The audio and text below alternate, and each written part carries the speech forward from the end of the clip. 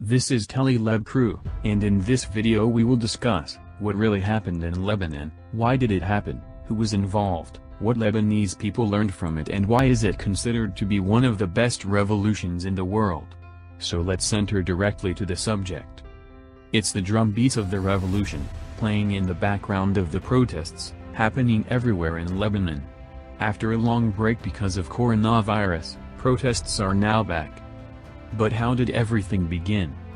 Several actions led to the beginning of these protests.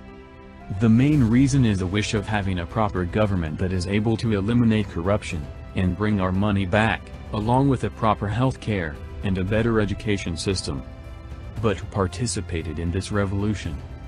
Lebanese citizens from all varieties, old, young, different religions, and different political parties reunited to stand together under the same flag, Lebanon's flag.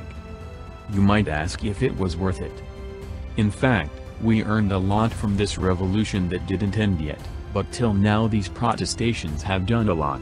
They united all the Lebanese people, crossing the sectarian bars, and were able to cancel the WhatsApp tax decision, and make their voices heard everywhere around the globe. This unity was never felt since years in Lebanon.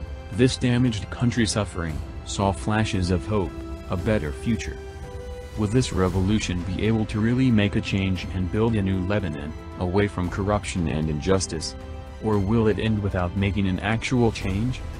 Now you have a global idea about the Lebanese revolution.